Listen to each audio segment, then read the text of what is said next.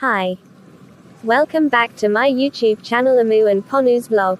So today I am going to meet my school friend Dipali. She will be really surprised. So let's go. I am very happy to meet her. I can't wait. So we have reached. Hi Dipali. Meeting you after so many years. Let's go to my bedroom, we will talk there. I heard that you are going on a holiday vacation. Yeah dear, I am going to Maldives. Oh. I wanted to ask you some question, may I? Oh yeah, sure, why not? So my first question is, why do my arms or legs get tingly when I lie on them while I am sitting or sleeping in my flight? Roll onto your arm in your sleep and you will likely wake up to find it numb and lifeless as if it wants to sleep in. Then comes the sensation of pins and needles. Contrary to what you might think, limbs don't go limp simply because you cut off their blood supply when you lie on them wrong. Instead, you are pressing on nerves and cutting off the limb's communication with the brain.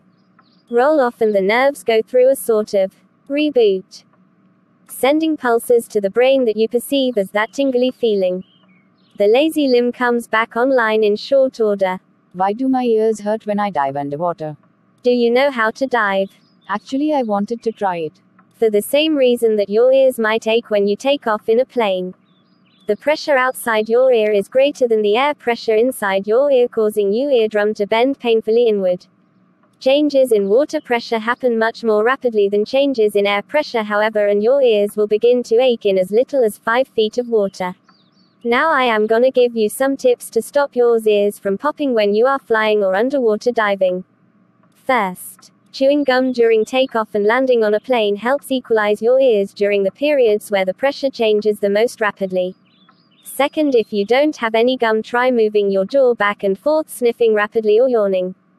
Third, if you need travel with a cold or allergies, ask your parents about taking a decongestant before your flight to help clear your ear tubes.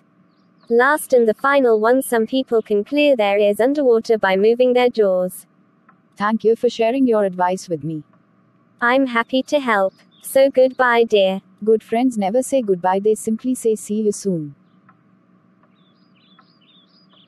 Don't forget to like, share, comment and subscribe. Do comment any topic that you want to see next time. Thanks for watching. See you next time, yours Ammu.